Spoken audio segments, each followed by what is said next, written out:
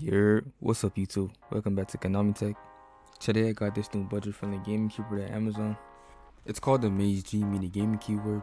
This keyboard is 60% mechanical, including a USB Type A connector for you to plug into your PC so you can game. It looks like it's gonna save a ton of space just by judging it as well.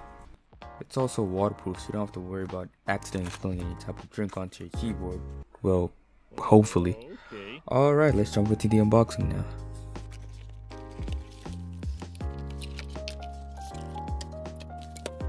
So right out the gate you get that manual that nobody reads, so I'll put that to the side. So I'm not really expecting much for this keyboard since it's a mini and it's also budget friendly.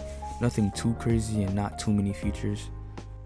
It looks very simple and nice, lightweight for sure, with just a simple matte black finish. Now you're actually going to be able to use this thing on Xbox, PlayStation, or even Mac as well. And Windows of course. Now this keyboard also has about 18 RGB LED light effects, and I'll show you a few real quick. Let's go. Okay, so we have the switch light color feature. The keys you press are FN plus I.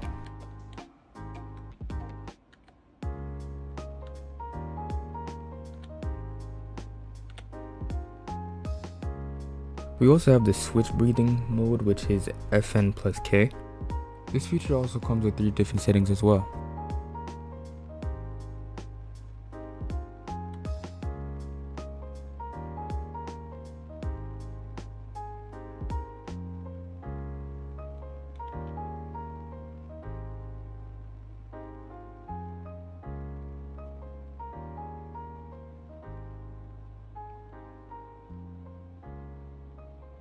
So this feature here is basically just a singular color switch, which is FN plus M.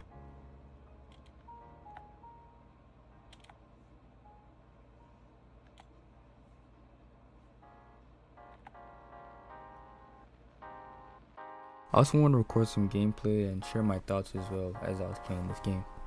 So I got some gameplay here, and I wasn't really focusing on leveling up or winning, but more on how the keyboard felt in my hands while playing, you know. Did my fingers feel comfortable or was it not comfortable? Or did I feel it was too loud for me to concentrate? I could definitely say it's not comfortable and neither loud, but it has a soft touch although a substantial feel with longer key travel than some keyboards out there.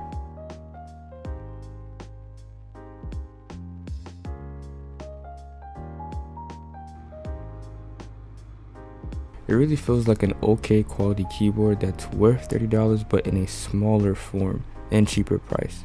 Couldn't go any way about it on this one. And for $20, not so bad. I enjoy playing games on it for the time being, and there's also more RGB key effects that I'll put in the description down below for this keyboard so you guys can check it out later.